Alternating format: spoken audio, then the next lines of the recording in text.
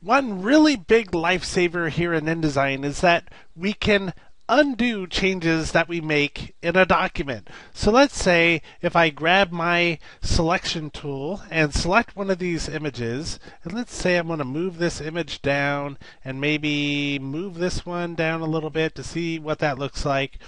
I don't like it.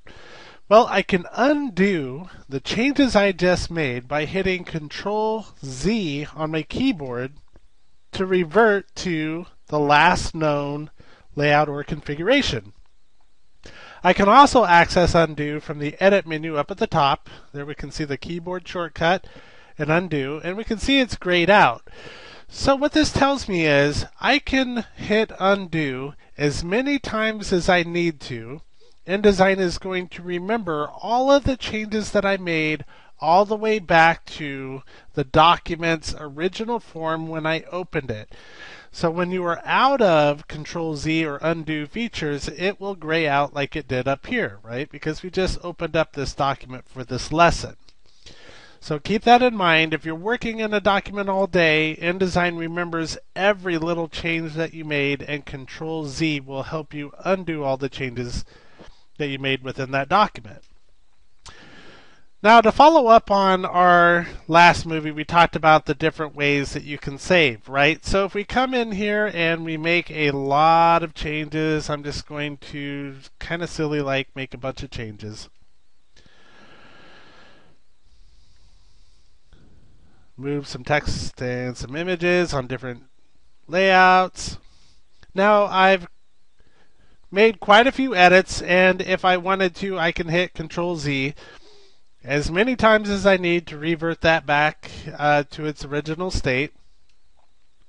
Another feature that we can do, let's say you're working on this document and the team leader comes in and they said, you know, I really think that we want to go with the original layout.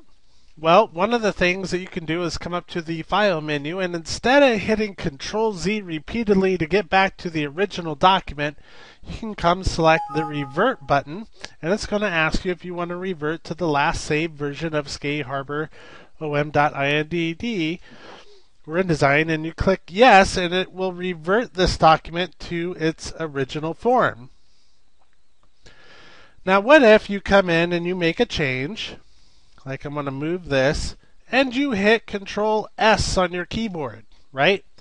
Now we've just performed, do you recall the term that I used? Destructive editing, right? Because we hit Control S, we just overrode our original file. So that's one of the cautionary tales of InDesign. When you hit Control S and you've opened the native file, you're doing destructive editing, you just save the original file. Now if I ever want to revert, and I just saved it, it's always going to revert to my last save here.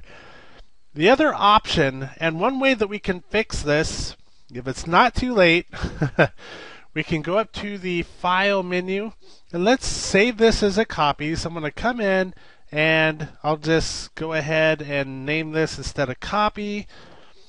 I'll name it new file.indd, and I'm going to click Save. Now that I've saved it, here's the thing that I want you to pay attention to. If you didn't get it in the last movie, here's your final chance to get it. I saved it as a copy, right? But notice that the file I have open is still chaseskyharbor.om.indd. It is not the copy that I just saved. So if I hit Control Z on my keyboard, I am now fixing the original save. Even though I've saved the file, the key thing is to remember that InDesign is going to remember all the changes I made while the file is open. If I happen to close this file while I made those changes, I'm out of luck. But because I had the file open, I can hit Control S on my keyboard to save this file because I've just reverted it back, right? Now I can go to File, Open, and I'm going to browse to our copy that we just saved, and I'm going to open that. And I get this little font warning. That's okay. It's something we're going to cover in a later movie. Now I've got two versions of this file open. If we look at my tabs up here, I'm currently on Chase Sky Harbor, new file, and it shows the file where I left it. But if I go to my original OM file, it shows me the original file. So now, what are my options? I'm probably going to finish the rest of my work in the Chase Sky Harbor OM save file, and I can save this as I work in my document, leaving the original document intact. So that is a real big lifesaver, but also one thing I want to clue you in on, if you are working on the same document all day long, it is always good. Keep your original, you're saving as a copy, and once every couple of hours,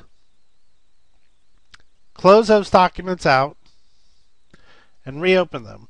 Why would you want to do that? Well, before you do that, you make sure that you saved the original and you saved a copy. But because keeping in mind that InDesign records everything that you do, that takes up system resources. And the longer you're working in that file, the more system resources you're going to use. And you may have noticed in the past, you're working on this file, and throughout the day, your system started becoming really slow. And that's because of the resources that it takes to memorize those files. So if you just keep that in mind, this undo function will become a lifesaver, and the save as or save as copy function will also save you a lot of headache, frustration, and time.